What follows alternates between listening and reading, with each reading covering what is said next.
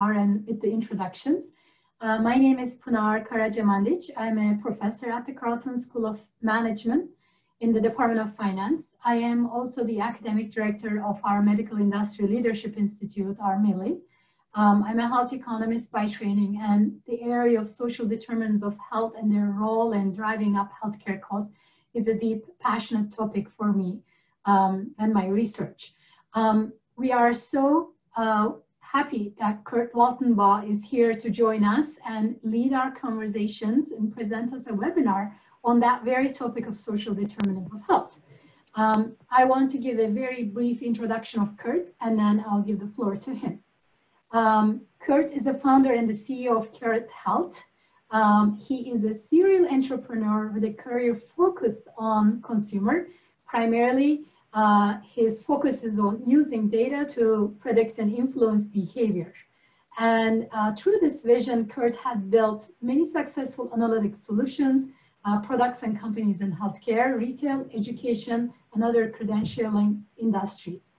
Kurt, before Carrot Health, was most recently responsible for product strategy at Optum, part of United Health Group, building data analytic businesses for the provider, payer, as well as the employer markets. And I also understand that Kurt enjoys the Minnesota winter, and he's planning their next winter camping trek into Minnesota's boundary waters. Another very important Carlson proud factor for us, Kurt has an MBA from the University of Minnesota Carlson School of Management. Now, just a few words about Carrot Health as well. Carrot Health is in Minneapolis, a consumer health and data analytics company, and they really put the consumer at the center of U.S. healthcare system. They have a lot of solutions to measure social and behavioral data and the variation in consumer behavior to predict health behaviors and outcomes. One important thing about Carrot Health, in 2018, Carrot Health was named the winner of the Life Sciences and Health IT Division of the 2018 Minnesota Cup, sponsored by and organized by the Carlson School of Management, and they were a runner-up in the overall competition as well. Another personal anecdote, research anecdote with my interactions with Carrot Health is as COVID-19 was unfolding, I guess back in March, Carrot Health was actually one of the first companies to jump in and look at this. And in particular, they were creating these really interesting maps and identifying counties that more risk and more vulnerable for COVID-19 risk. And I know they've expanded that work in identifying high-risk groups as well as predicting populations at more risk. So we couldn't really think of a better partner for a MILI webinar, a company that is really deeply looking at consumer behavior, consumer vulnerabilities, disparities in healthcare, and social determinants of health. So with that, I will have Kurt start our webinar. One thing that I wanted to say as sort of the floor rules is we would really like questions from you throughout this webinar. And we would encourage you to please use the chat option, the chat box, and I will monitor the chat box as well as Kim Choi, MILI's program administrator, who has done a fantastic job putting together this webinar. And so we will be presenting, interacting with Kurt throughout the webinar as your questions come in. So please don't be shy, ask your questions. And yeah, with that, Kurt, welcome. And we are looking forward to hearing about you and your work. Thank you, Pinar. Thank you for having me. It's exciting to be back here virtually at the University of Minnesota and sharing a little bit about our work at Carrot Health over the last 6 or 7 years.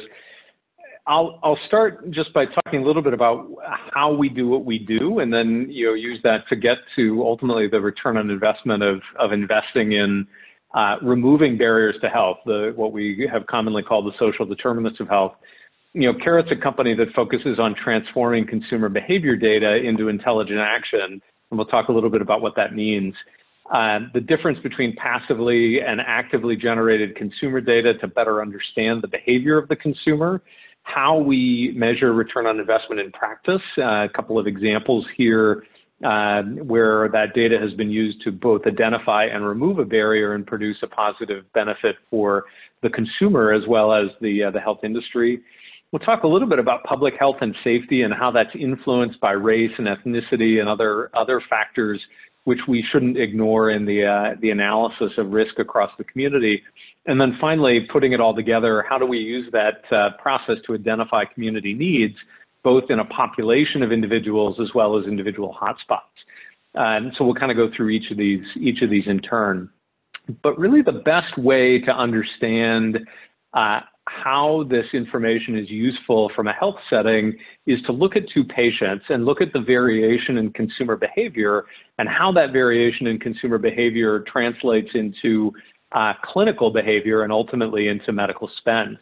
And so we have two individuals here that we use, and this is an example I've used in the past that came out of a pre-diabetic cohort that Karat studied for a large health system. And I like these two individuals because they live in the same zip code, they're the same age and same gender. So at the outset, we have the same baseline actuarial risk, right? If I'm looking them up in an actuarial table to sell life insurance, we'd start with the same price. They also have had, over the course of the last 12 months, one office visit apiece with almost identical lab results. First-time high blood glucose readings, putting them in a pre-diabetic status. They're slightly overweight, high blood pressure, relatively uncomplex pre-diabetics, not too uncommon for men their age, rising risk to be sure. But the challenge we have in the health industry is that if I run them through a claims or a clinical-based risk model, because they have the same inputs, we're going to get the same score, right? And that score will suggest that because there are quite a number of individuals at this risk level, the typical response we have in the industry is to ignore them. We wait until one or both become sicker, and then we intervene. And that, from our perspective, is upside down. So we took a look at their consumer behavior data to say, what is it about their lifestyle, their behavior, the environment that they live in that might inform that prediction? And what we actually see is a 900%, a ninefold difference in medical risk, spend risk over the next 12 to 18 months.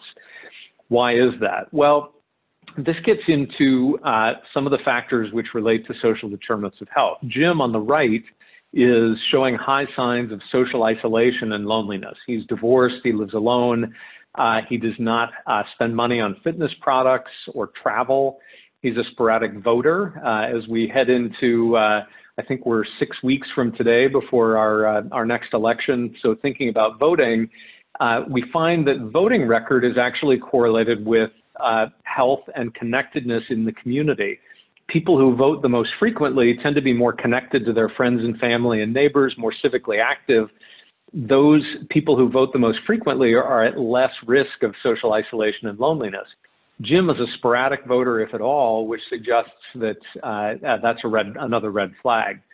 A number of other factors on his record suggest he's less likely to be engaged as a patient, meaning less likely to follow doctor's orders and also ultimately less likely to take steps to better his own health. So that puts him in our highest risk bucket. Matt, on the other hand, is married and has support at home. He spends money on fitness products. He's a frequent traveler, which is correlated with better health. He's a regular voter, and he's a pet owner. And this is actually one of my favorite examples. What we find is that pet ownership is correlated with better health, and dogs are somewhat better than cats. I think over the years I've been using this example, I've been told that I have now caused the purchase of 11 dogs. So if there's the potential 12th out there in the audience, just let me know afterwards. What we find is that the presence of a dog in a household allows us to identify a cohort that, because they have to walk the dog, are slightly more fit than their non-pet owning peer group like Jim, and that lessens their risk. And so that allows us to correlate a number of other factors on Matt's record and put him in a category that's least at risk for managing illness. And so if you look at the example of Matt and Jim at a person level and then scale that up to every adult in the country, That's effectively what Carrot's doing, right? We've built the first and the largest complete data set covering consumer and health behavior and integrated the two. And so that starts with data at a fully identified level on every adult in the country, 262 million adults now. And we use that baseline of information to stitch together more than 80 different data sources about things like voting record and pet ownership and shopping patterns and online behavior and other things. Thousands of variables that when combined with claims and clinical data, publicly available data, market data, and others, allow us to triangulate on health and health status. Geospatial data set is another interesting one. So for each consumer household, 125 million households in the country, we've geocoded that location and then calculated the distance from that home to the nearest grocery store, fast food restaurant, emergency room, primary care facility, dental practice. All those distances become very predictive about our behavior. How far are we willing to drive for care, for example? That typically our willingness to drive to care falls off dramatically after about 2 miles. After about 5 miles, it becomes a significant barrier to health, and we stop going to certain types of appointments. We can also tell you that people who live closer to a fast food restaurant than to a grocery store which provides fresh food, just that one data element gives us a 22% elevated risk of obesity in the general population. And then finally, the voice of the consumer, which we'll talk about in the as actively source-generated data. We actively reach out and ask questions of millions of consumers across the country to better ascertain their perception of health, which we use to augment the passively collected data. And so what does that mean? Well, if we're looking at a true 360-degree view of the consumer, what we know is that from lifestyle and behavior data, we can observe risks, right? Whether someone is a traveler or not, a voter or not, or pet owner, that information can correlate with loneliness. Transportation need can correlate with the type of vehicle someone drives, if they have a vehicle at all. Income, number of dependents, relatives in a nearby radius. All of those things are observed risks in the passive data. But there's also a self-attested component. I may show signs of social isolation in the passively generated data, but the question of whether or not I feel lonely is a perception. And that's a perception that only I can answer if asked. So surveying and asking people those questions are an integral component of connecting the dots between the consumer passive data and the actively collected perceived risks. Kurt, one quick interruption there. You know, the observed risk with the passive data you get from all these different kinds of sources. What is your thinking? I absolutely agree with you about the self-attested, self-reported data.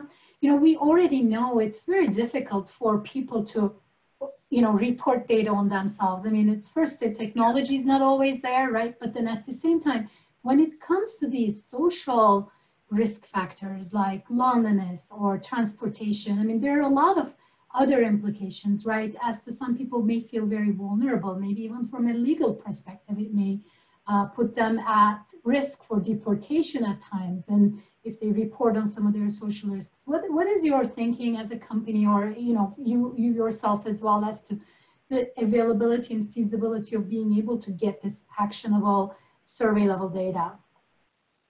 Yeah, it's an excellent question. And the simple example that I use, my co-founder, who's a longtime emergency room physician, he said, when I ask somebody, how much they drink alcohol, I typically triple the number, right? Because there's a reluctance to share that actual amount with a physician. And so you find a lot of these areas where whether intentionally or unintentionally, we self-report data that's not aligned with the observed data, which is why it's important to capture both sides and allow us to triangulate. The more different variables that I can connect the dots on around loneliness, for example, the more likely it is I'm going to get to the right result.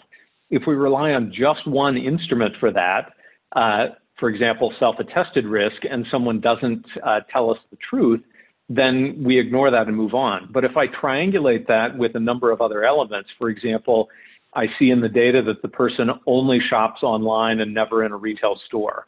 that there is no vehicle and no transit line near the household, so the person also has a trouble getting out of the house. If I look at absence of pets and some other statistics, I can begin to triangulate around that data to understand what the more complete picture is of that consumer. And the models then will give us a much better risk score because we're using more inputs. The key is just getting as much data as possible at the individual person level to be able to triangulate on the answer. Great question, thank you. So when we look at all of this under the covers, we use what we call a social risk grouper, and this is a taxonomy that we've made available to measure social determinants of health and roll those barriers that we identify in the community up into a single factor, and we score every adult in the country on a monthly basis, predicting the risk of an adverse health outcome due to barriers that that individual person is facing. It's a unique fingerprint of risk underneath every score, and it allows us to track that at a longitudinal level so we can determine changes over time. What does that look like? Well, these are examples of some of the components that go into that social risk grouper. So we may say, here are two individuals, Matt and Jim side by side, they may have the same social risk score, but Matt's may be caused by loneliness and food insecurity. Jim's might be caused by housing instability and transportation needs. Knowing what that fingerprint of risk is, what the barriers are, what are the things that are blocking better health, gives us the way to connect to the next best action at the individual person level and really help identify what we do to improve the situation, right? Sorry, one more question, sorry, yeah. Exactly at that actionability, one of the questions on the panel, well, the two related questions, one of them is sort of asking, you have all these insights on your end as Carrot Health, do you share them with organizations such as Minnesota Association of Community Health Centers or other organizations? And then the second question is really exactly asking, well, if you know this information, if you get this data, what are some of the actionable steps and interventions based on these data? Yeah, great question. And of course it does vary, right? It varies based on the capability of the organization, what resources are available in the community, what the individual is willing to work on. And there are some ways we can get at engagement propensity and what someone is willing to do, as well as the channel in which, how to reach them. But in general, we envision this, we use this as a three-step process. The first is, let's just assess the opportunity in a community. What's the risk in this community, and where are the areas where we believe we can have the biggest return on our investment for improving one or more of these conditions. The second is, what are the capabilities that are already deployed in that community, right? Do we already have a way to deal with food insecurity or deal with housing instability? And is it a question of identifying the right people to connect to those existing interventions? And then the third level, which requires a higher level of maturity in that capability, is to say what's missing in the community and where can we create the investment need, where can we create a thesis for investment that allows us to go in and solve one of these problems, one or more of these problems. And we've got some examples that'll show how that works, but effectively you're right. If there's no action that can be taken on a piece of data, well, you're almost better off not knowing it, right? Unless you're going to do something about it. And so we're very careful to try to connect the dots between the risk, the next best action, and what the capabilities are of the organizations in question. And often it takes a broader community, that it's not just one organization on their own. We have to use the position of that organization in the community to create a team to connect a number of organizations to solve these problems. And fundamentally, some of these problems are long-term problems like socioeconomic status that are going to be solved at a societal level. You know, we can't say to your physician, why don't you go out and solve poverty for the patients that you manage, right? That's not a useful activity.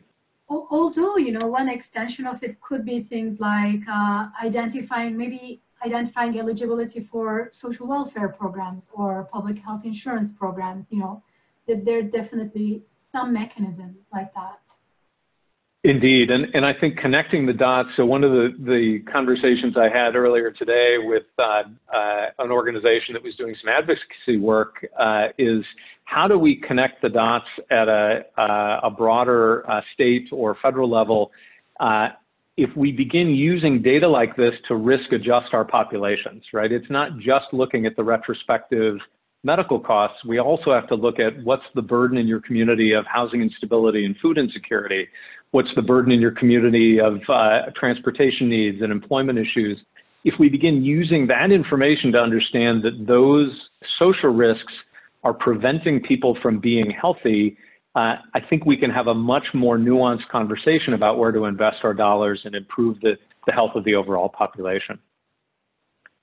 So let's look at a couple of examples. This is an example on the health front of solving a specific problem. This happens to be looking at a population, happens to be a Medicaid population on behalf of a Blue Cross plan, looking at emergency department utilization. And what we found, there's a very high number of ED visits within this community. And specifically, the population that we were interested in were the super utilizers, people who had 4 or more ED visits in a given year. And so this lift chart on the right is a way we demonstrate goodness of fit of our predictive models.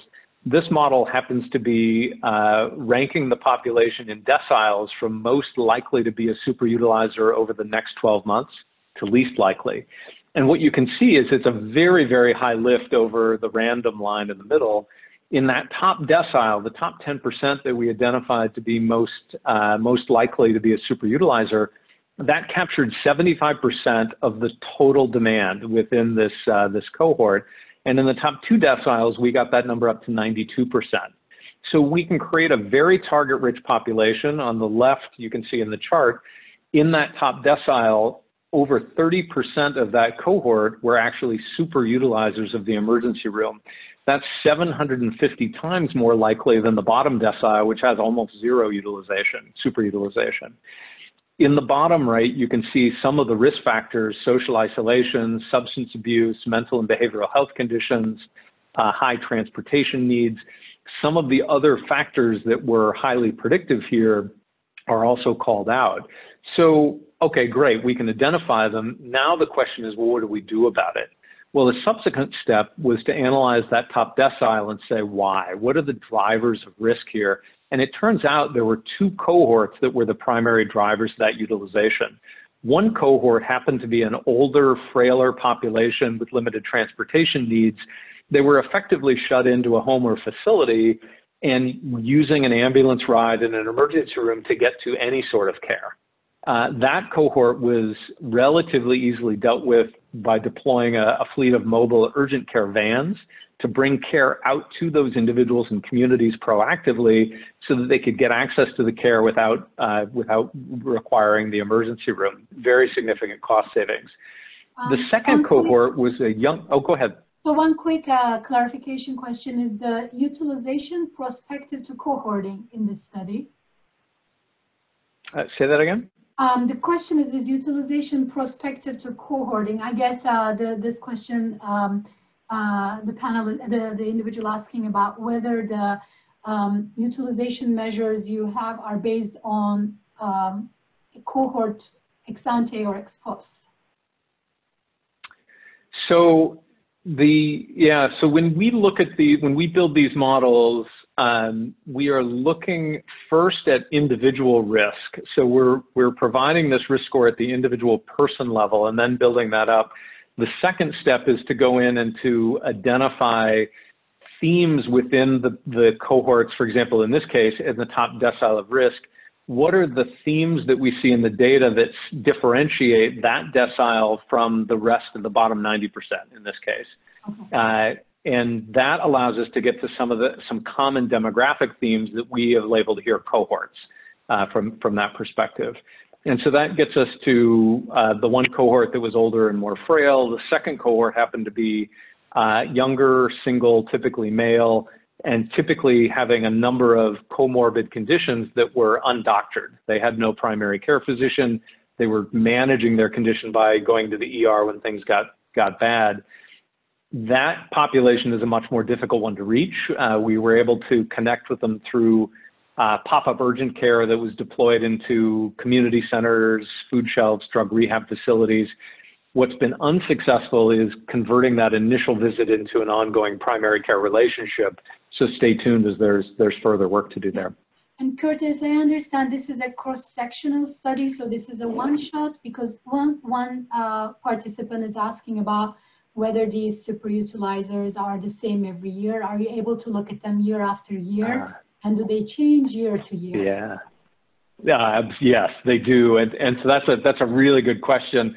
I don't have the data in these slides, but there is a significant variation year over year. And I do happen to know from another study looking at total cost of care, if you just look at your top 1% utilizers, at one county hospital that was about 60% Medicaid population, they had almost 100% turnover in that top 1% of spenders every year, because it's hard to maintain that level of spend, right? You either improve your condition or you become deceased, are typical endpoints. So we do see a lot of turnover in these cohorts and a lot of variation year over year, and trying to identify that before someone enters that risk cohort is really the key driver for us. So let me show you what that looks like through a study that we did in conjunction with the Colorado Hospital Association, really to connect the dots between hospital visits and social risk. And so the CHA has over 100 member hospitals that cover virtually all of the state of Colorado. They have a platform that they call Odin, which has longitudinal access to hospital claims statewide at an individual patient level. We took access to that platform of 3 years worth of patient data, 16.5 million claims across 2.5 million individuals, and we matched that up to the CARET data, the social risk taxonomy for social determinants of health for every adult in the state of Colorado. And we looked at a couple of different things, but primarily emergency room utilization and hospital admission and readmission rates. There are a number of different components that go into that, which I won't go into a lot of the underlying data and studies. But what I will show is the results here. This is mapping by county, the social risk grouper on the horizontal axis, and on the vertical, the ED superutilization per 1,000 residents in that county. And you can see there's a very clear relationship, actually a pretty high R-squared of 0.53 across these counties where we see that variation. Each 1 unit increase in that social risk grouper implies an ED superutilization rate of over 6%. And this sort of analysis is what gets us to the upfront assessment of where we think we can have the highest level of return on investment for creating an intervention to alleviate some of these conditions. What does that mean in terms of reducing the superutilization rate or admission rate or readmission rate? And how can a health system or other entities who are at risk in these communities, how can they identify where that need is and what that need is?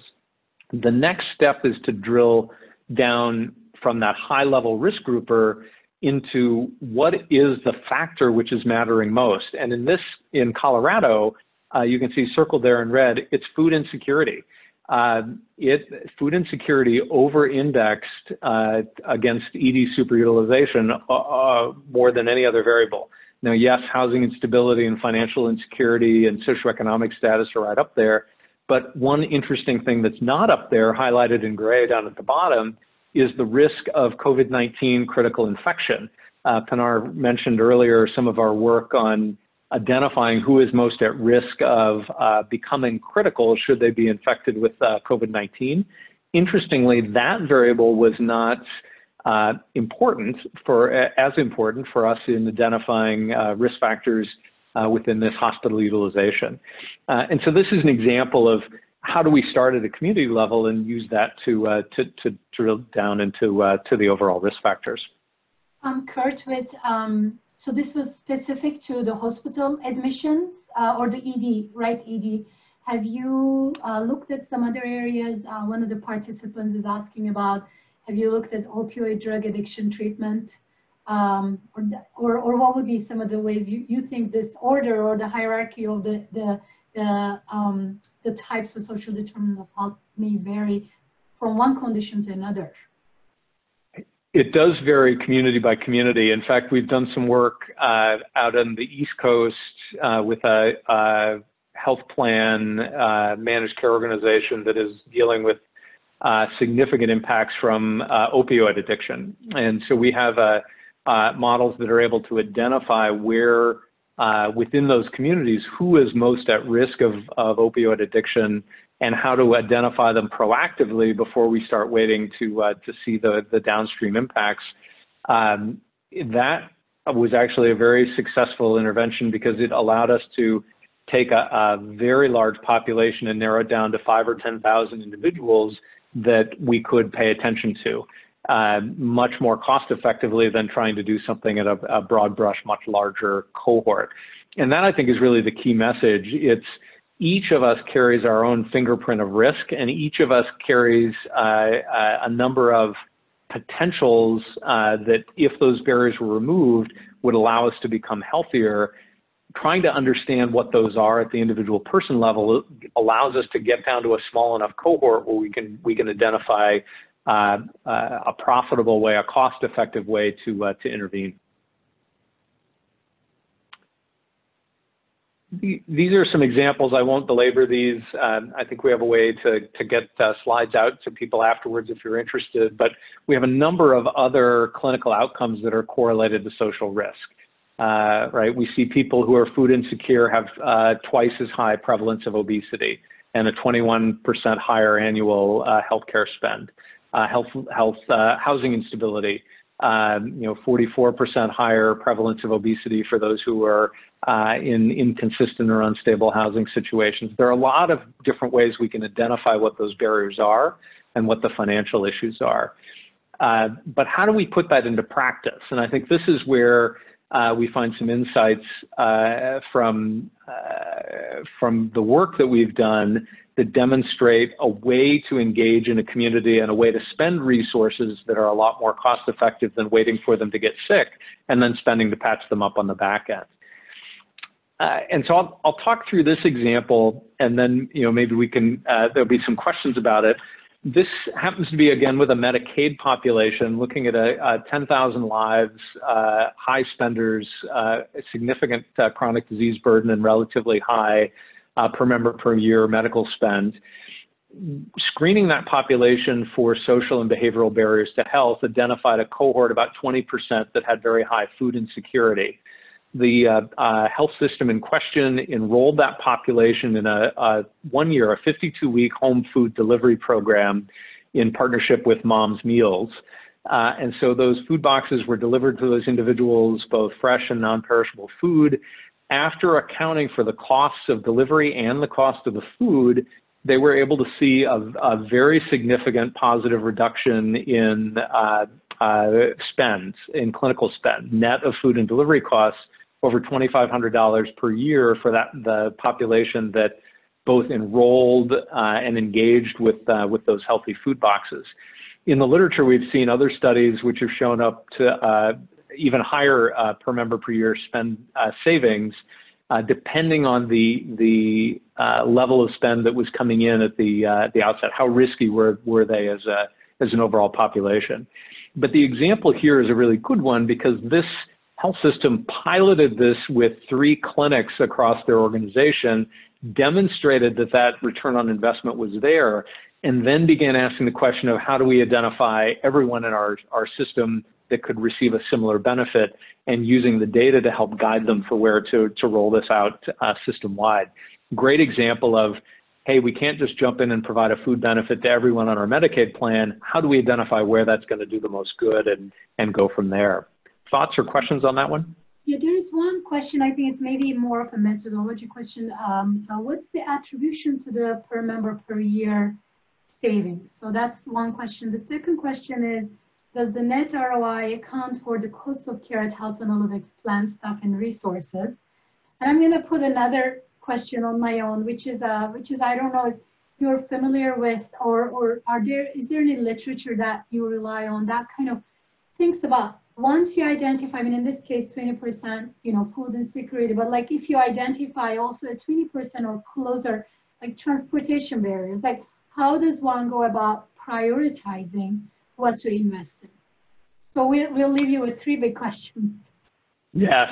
Well, the first on the methodology. So from an attribution perspective, typically we're limited with the data we can get access to. So in this case, the spend is the spend that's accounted for within the health system that is managing the population. Any spend that's outside, that's not visible to them, we can't count because we don't know what it is. So, there are limitations and we have to pay attention to those limitations. And there are some examples coming up of what those limitations might be.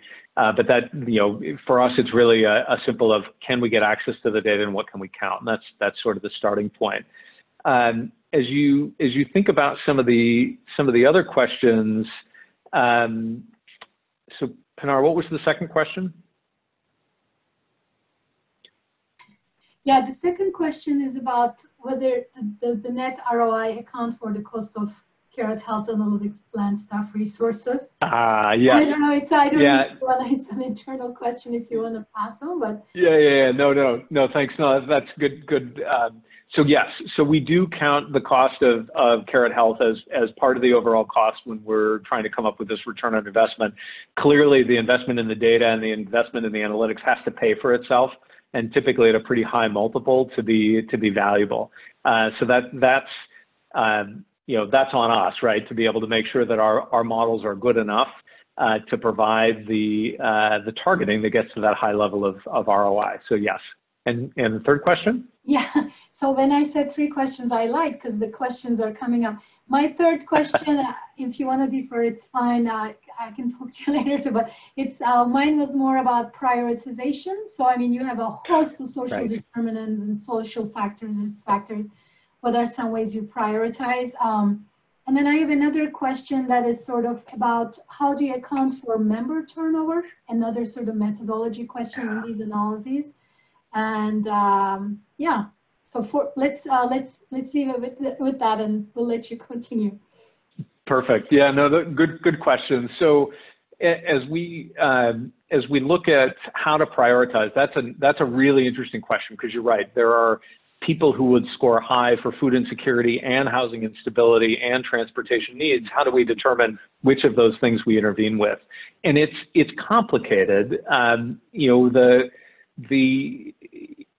We can't take a linear approach and just solve one problem without being cognizant of the interrelated issues across the community, right? Food insecurity, just putting a farmer's market in a community that doesn't have access to healthy food doesn't necessarily solve the problem of people who are chronically time poor, who don't have the time to shop for healthy food and prepare healthy food for their families, right? So we have to take it in context. The other element that we use, again, of course, is data to guide us, and we look at who is more likely to engage and respond with a specific type of intervention. I may be food insecure and housing unstable, but I may respond more to the food insecurity question than I do to the housing instability question. And so part of that is meeting me as a patient, as a consumer, where I'm at. We use data much in the same way that a retailer would figure out what types of offers would resonate with an individual to help understand what channels and what messages, what types of offers will be responded to here. And that gets us to a cohort that not only has the need, but also will engage in benefit. And those differ from person to person. So that's another interesting way to look at it. The final question on how do you deal with members who pop in and out, that's an ongoing challenge, particularly in things like Medicaid programs where we see a sizable cohort that pops in and out in some states on a monthly basis where they're allowed to pop in and out of the programs. That does become a challenge for any sort of intervention and sustaining investment. Not only at something like Medicaid, but even if you scale that up to employer-based healthcare, the typical consumer the typical employee only lasts 3 to 5 years within an employer's health plan, within an employer, let alone on the same plan with that employer. It becomes very complicated to try to invest in things that might take longer periods of time to intervene. We measure our success of our health insurance programs on an annual basis But you think of something like childhood obesity, which takes decades to show up in adult onset diabetes, you're not going to solve that on a 12-month cycle. So, you know, we often do a thought experiment with our customers to say, what if we took all the money that's currently being spent in your community, we took it away from the payers, we took it away from the providers and the physicians, and we gave it to the county health board and said, here's your money, but you own these people for 30 years, now go spend it. You're going to spend it very, very differently than it's being spent today. Not that there's necessarily anything wrong with how things are being spent on some of these programs like the one described here, but we are picking off the low-hanging fruit of things we can show progress in on a monthly or an annual basis because of some of those challenges of keeping people enrolled in the programs and when we're measured from a payoff perspective. And so I think all of those get back to, boy, wouldn't it be great if we could start paying for risk over a 5-year time frame instead of a 12-month time frame? Wouldn't it be great if we could use food insecurity as a way to risk adjust our payments to populations in need? These are some of the advocacy things that we want to add into the mix as well. Yeah, and I think without me asking, you have sort of addressed some of the questions that were popping up in the meanwhile about the long-term horizon in terms of, you know, getting the return on investment in some of these things, like a 10+ year period before you see a return, as one of the participants put it, and who pays for it, how, you know, during that time period is very, very difficult. And one specific question about this particular case study, this delivery program, a couple questions asked about, was it the particular food groups? Was it fresh food? If you can say a few words about that too. And I'll, so you can go on. Mom's, I'll just say Mom's Meals has a lot of different programs and a lot of ways that there are others like them in various geographies. In this case, it included both perishable and non-perishable food items, and it was delivered in a refrigerated box on a weekly basis. And so there was some assessment being done by the social workers that they had the capability to store the food and the capability to use the food. But in very high participation rates, I think we saw upwards of high 80s or low 90% of people who started the program remained engaged in the program, and that also helped with this population to show the benefit.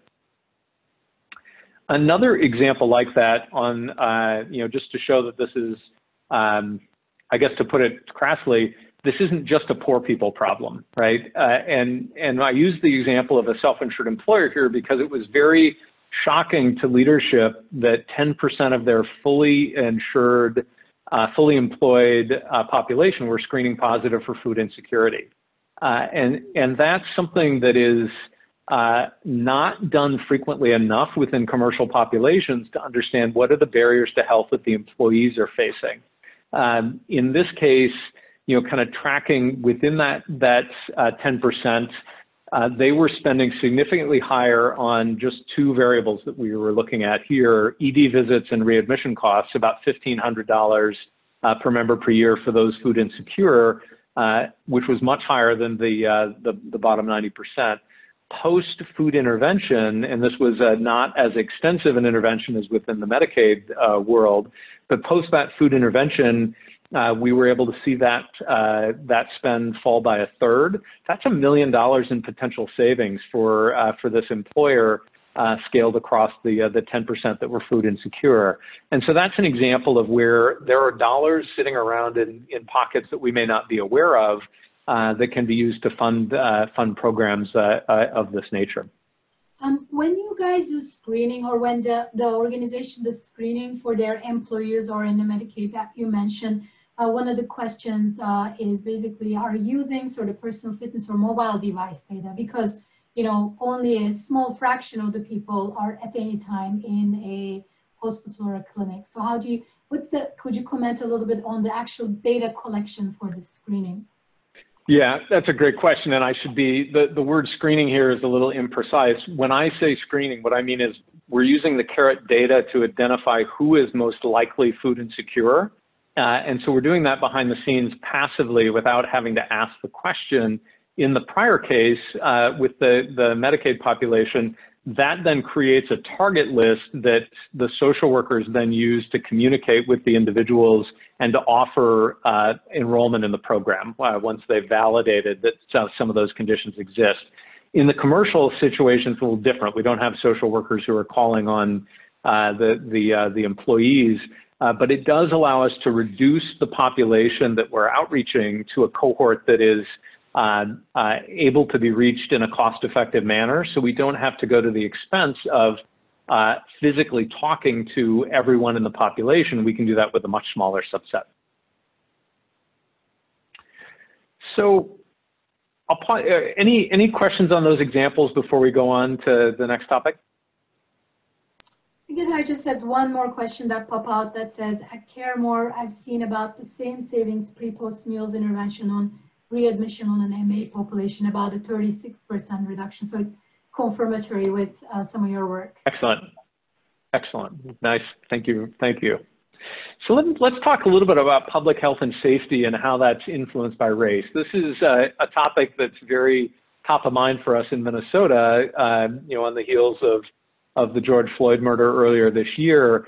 And so one of the things that drove me to do at Carrot was some digging into what are the risk factors within Minnesota and why is race highly correlated not only with the social determinants of health, but also with public health and public safety risk. And the chart you see here on the right is looking at Carrot data for a number of social determinant of health risk factors like loneliness and financial insecurity and food insecurity, but breaking that apart between the white and the black population. And it's worth noting that Minnesota as a whole, if you're averaging the whole population, is less risky on all of these dimensions than the national average. But when we break it apart by race, and we could do the same here for the Hmong community, for the Latinx community, Native American population, all of those communities are much more risky than the national average across many of these dimensions. And so I think the challenge we have is that if we're having a conversation about moving upstream and addressing these barriers to health, we have to include race as a factor because the averages will mask that variation in a way that allows us to oftentimes ignore it. And that's sort of our starting point here. Within Carrot, we have published our belief about modeling and how to treat bias in that race is a variable. And you can see I've posted an article on this publicly on LinkedIn, links there if you want to take a look at it. But in general, we try to ensure that our models do not have disparate impact across protected groups, race, gender, country of origin, and others. We look at the data to ensure that models are not performing significantly differently across those groups and that our products are not used in such a way that causes disparate treatment, either intentional or unintentional, i.e. disadvantaging access to care. And those are sort of principles that we take away as a company that help us better understand the behavior of the population. And I think a really good example to use, again, just to go deeper on the food insecurity option, how do we get to what that root cause is and what that intervention might be?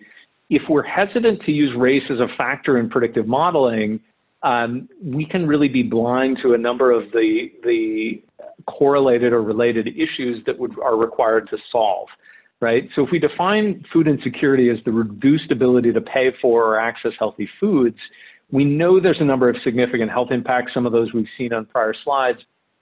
We know those who are hungry report the highest number self-reported unhealthy days a month of almost any cohort. We know it varies by geography and that individuals who live closer to a fast food restaurant than a grocery store live in what we call a food desert and have higher rates of food insecurity and elevated risk of obesity. But if our solution is to simply provide a farmer's market and assume people will make better choices, or to provide a healthy meal service post-hospital discharge to prevent readmissions and then we walk away, that misses the complexity of the overall problem. And so this is, it's not just access to the healthy food that's the issue. It's also the financial insecurity that causes a household to prioritize cheap calories over expensive healthy food. It's the time-poor single-parent household that chooses fast over a laborious food prep. It's decades of racial discrimination that leave a community without the resources to address these food issues on their own. And if we take race out of the equation, if we take community out of the equation, we miss that complexity. So this on the right, this chart is showing, again, that risk of food insecurity at a state level, drilling into Minneapolis specifically, and then into the north side of Minneapolis, into a community where we have the highest concentration of Black residents versus white residents. And you can see the dramatic increase in risk that happens as we take that dive into that community, which would be labeled a food desert by our prior analysis, but also requires us to be a little more nuanced in thinking about how we bring the community together to solve that problem. I'll pause there. Thoughts on that, or how race is used in your own organizations? No, very interesting work, and the way to think about race and how we incorporate in our analysis. I mean, that's in the research world as well. We think about that a lot, and measurement of race is something else that we think about a lot. And also, you know, sometimes multiple race, for example, how do you define and how are you going to categorize people who report multiple race? So one of the questions here I had from a participant on where do you access race data? I don't know if you use just sort of more demographic data sets like the American Community Survey, or if you could comment on that. Yeah, so we pull that information from a variety of sources, multiple sources, and triangulate. So we're modeling based on a number of inputs because there is not a single source that we found to be reliable enough at the individual person level. And so that allows us to address some of those complexities of multi-race and what does someone perceive their own race to be, as an example. And that allows us to use the data to kind of collect a cohort that behaves in a similar way and might resonate with that designation in a way that is useful for our analysis. It is not 100% accurate, so we do want to make sure that we take it with a grain of salt, like we do with all of our models. But it gives us a better way to evaluate than just relying on pure self-reported data or some other source. No, thank you. I'll let you continue. Just the general questions that people are asking for you as you find fit in your presentation to answer is, there seems to be an interest to know whether you have an ROI range that you're comfortable in reporting. Is it like 1 to 2, 1 to 3?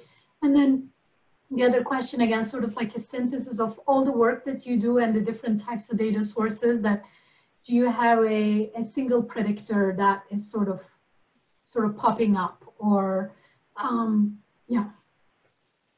There is no one single predictor. I think that's the biggest lesson, is that these models vary. We've talked about varying person by person. The other thing which we haven't really addressed, they vary region by region as well.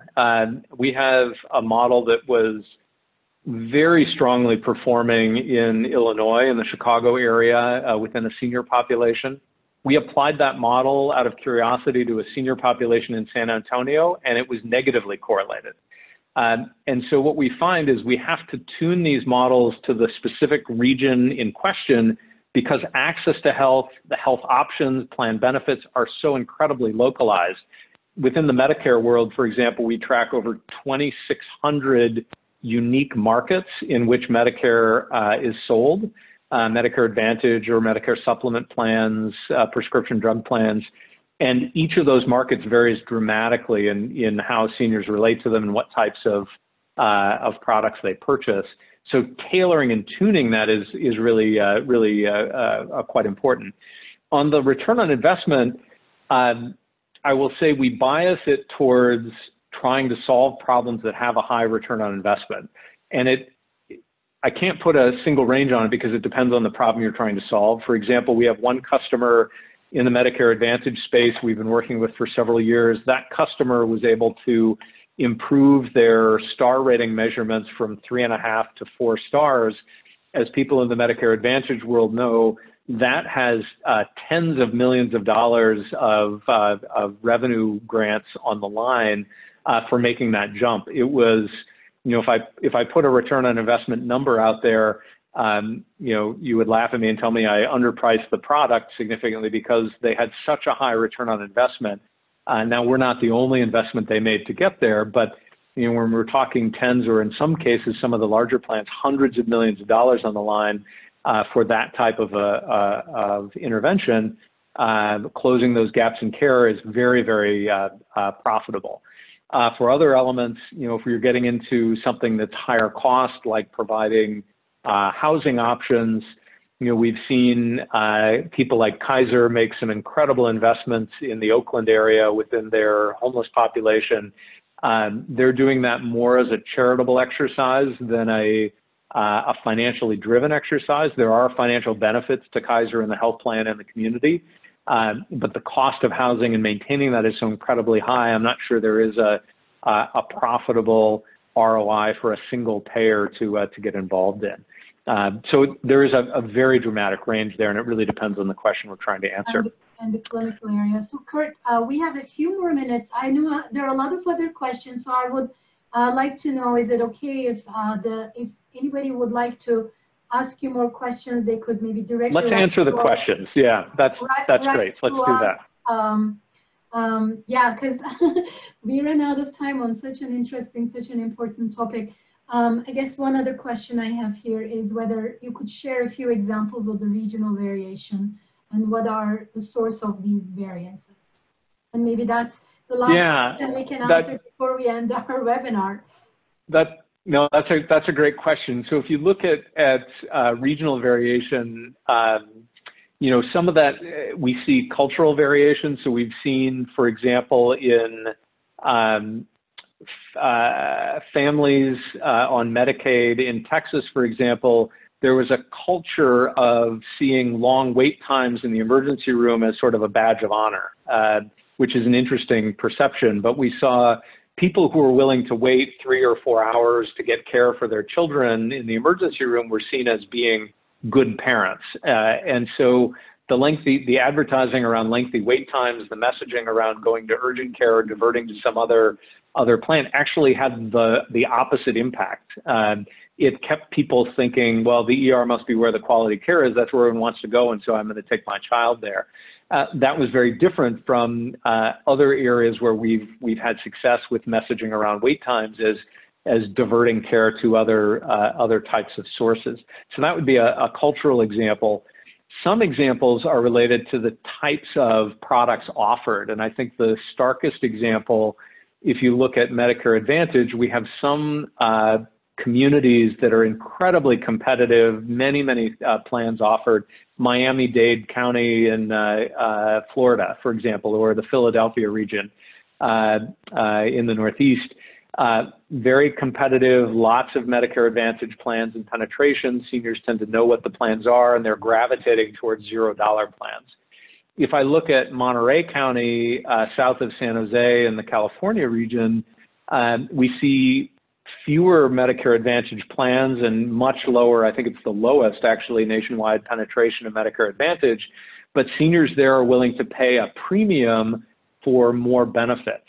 Part of that is due to a socioeconomic difference between Miami and Philadelphia and Monterey County. Part of that is just related to the types of plans and benefits that are offered. Seniors are more accustomed to buying those richer benefit plans in those locations. And so while that's based on what plan am I going to buy, we see that carry over into how those seniors are behaving in their consumption of care and how they interact with the health system, how they interact and think about their own health, and understanding which population we're dealing with and how they're relating to those opportunities really helps us determine how to intervene and what types of risks are going to be addressed more readily by those plans and the communities they live in. So it's definitely not a one-size-fits-all story here. Very complex. Correct. And the more data we have, the more we can understand the populations and communities in need, and And the more we can prioritize some of these needs is the way to go going forward. Well, thank you so much, Kurt, for joining us. And this is really an enlightening seminar for me as well. And I hope for the participants as well. Lots of questions, and thank you for your patience answering all our questions. We have Kurt's email and contact information. Please feel free to reach out to him if you have additional questions. We're getting lots of thank yous and great presentation, Kurt. I will check with Kurt whether we're allowed to share your slides on MILI's website. We'll put a recording of this presentation. And again, please reach out to us and join our future events. Thank you so much and have a great day. Thank you.